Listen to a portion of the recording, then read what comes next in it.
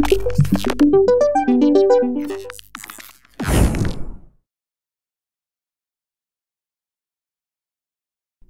and welcome to this MAMP PRO 5 screencast. Today I'm going to be talking about MySQL and phpMyAdmin.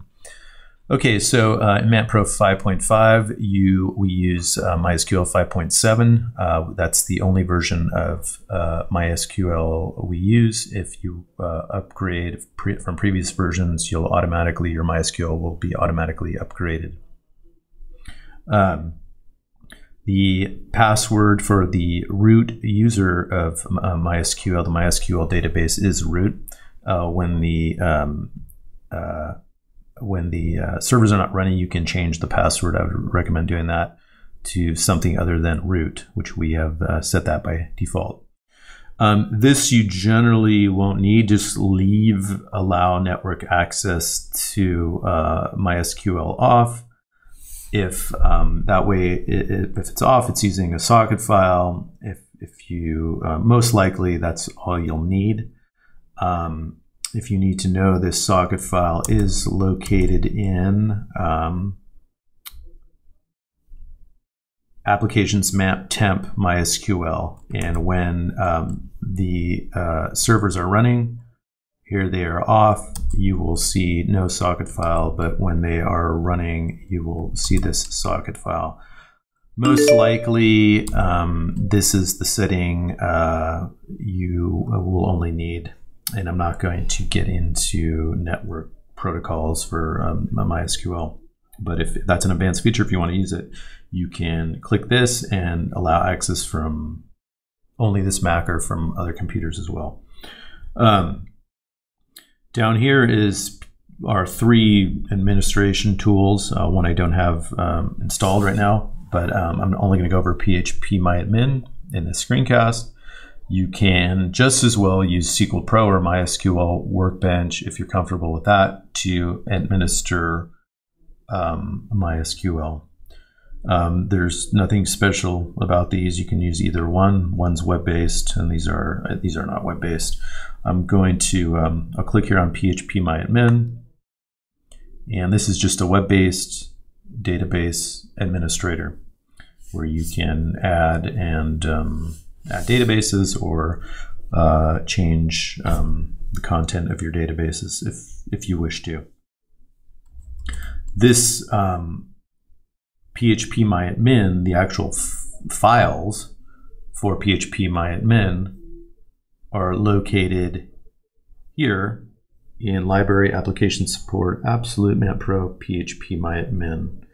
If you're having issues with this, this is where you can look, and this is where the actual phpMyAdmin is located.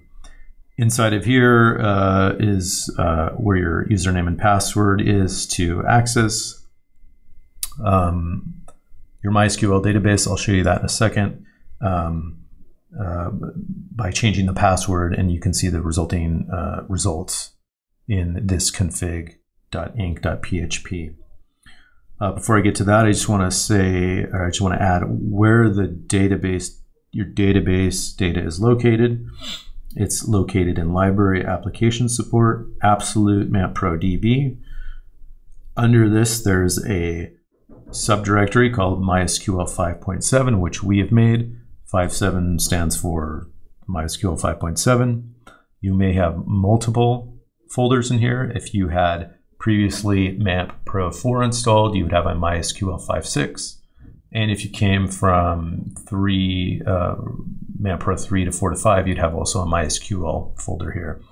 And these are just your old, that's your old data in MySQL 5.5 and 5.6 format.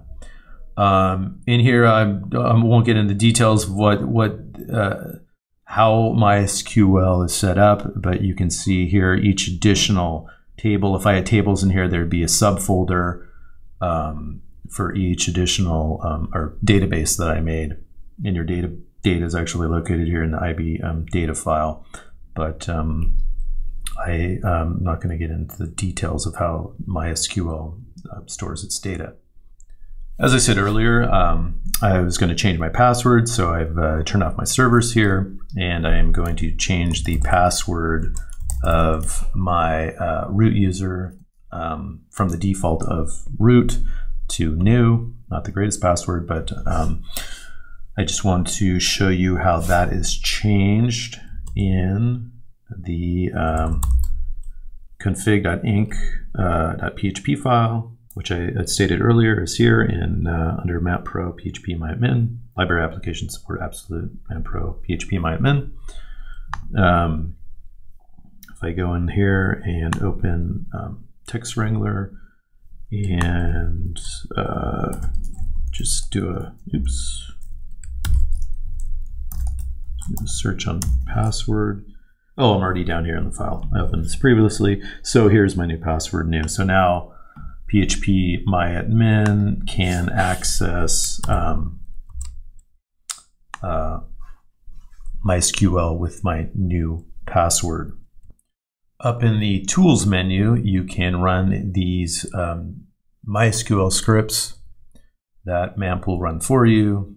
Verify, repair, and upgrade. If you had upgraded from MAMP PRO 4, you automatically ran this and it's upgraded your data from 5.6 to 5.7. But you can run these scripts, and this is just verify, and it looks like everything's okay. Down here, if you have any issues, with MySQL not starting, first thing is check your MySQL error log and look for any errors in there. You can customize your MySQL by going and editing a template.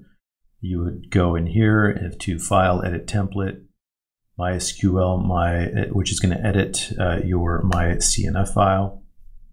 This is the template file, and you can make additions here to customize your MySQL as you need to. If you do make a change, I'm going to just change it here just so the actual file has changed. You will have to restart your servers in order for you to see the changes.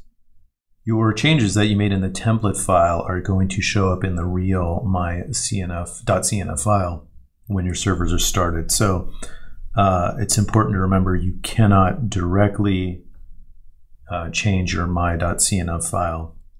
I'll show you what I mean right now. This is changing the template file. And when I go in here, I can make changes to the template file, which gets saved in, now that I made changes, this is saved in user's username, library application support absolute MAMP PRO templates. And you see that I have a my57.cnf.template file. This template file is used to build the real my.cnf file. So when I go in here, notice I'm going to stop my servers and I'm going to start them again. And that template file is used to create the real my.cnf file, which is located here in applications temp MySQL. Notice the timestamp here of 10:40 a.m. and it's 10:40 a.m. that was just created. You can't directly make any changes to this file. All changes you want to make to customize your MySQL have to be done through the template file. And that's going to do it for MySQL and phpMyAdmin.